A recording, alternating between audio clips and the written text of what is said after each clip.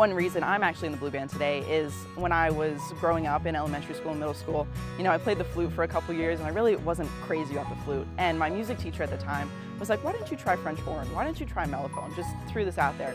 She was actually the first female clarinet in the blue band back in her day. And so she pushed me to really try this weird, crazy instrument I wouldn't have picked up anyways. And she actually passed away my 8th grade year.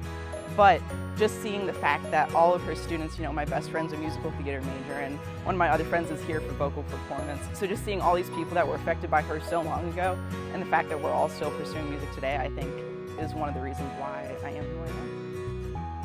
Put up with the crazy lessons and the bad notes and it's not going to always be great, but you're never going to realize that ripple effect you have even years and years down the future, I think. I just get my strength knowing how much people have sacrificed for me to be here. My parents and my boyfriend, we've been dating for 2.5 years now, and we're long distance and that's tough, but at the end of the day, having my friends, having my family, having the other members of my section, I think that's where I get my strength, is just getting that energy from other people.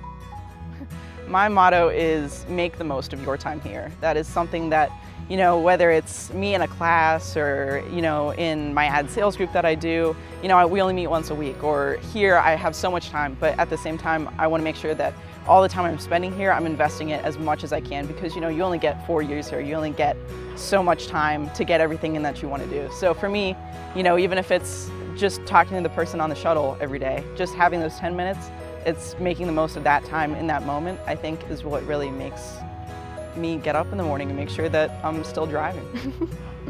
Make the most of your time here. Bye.